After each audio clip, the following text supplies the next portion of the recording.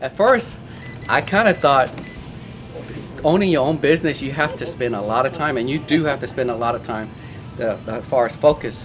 But I kind of enjoy the flexibility. Ooh, orange? No? No. Pink? That one? That's one? You say thank you?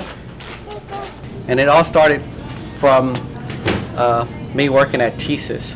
I did 26 years at TSYS, and at that time they were going through like a layoff, and so it was an opportunity, something new. These are the different noodles to make the pho, like the Vietnamese soups. So it's like there's a lot of items that that Walmart, Sam's, Publix, all the different places do not have this type of exotic products. And we also make our own kimchi here. So all the kimchis that the different variety of kimchis are made from home. Squid jerkies, almost like your version of beef jerky, but these are squids. Oriental food. You can't imagine how much work we into this. Oh my gosh.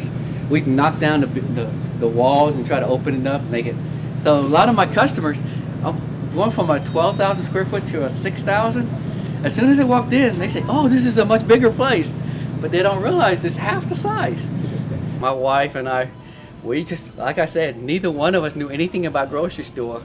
And a lot of our friends and customers come in and say, have you had experience doing this? I said, no, but it's like we're willing to work hard, but it worked out great. It worked out great.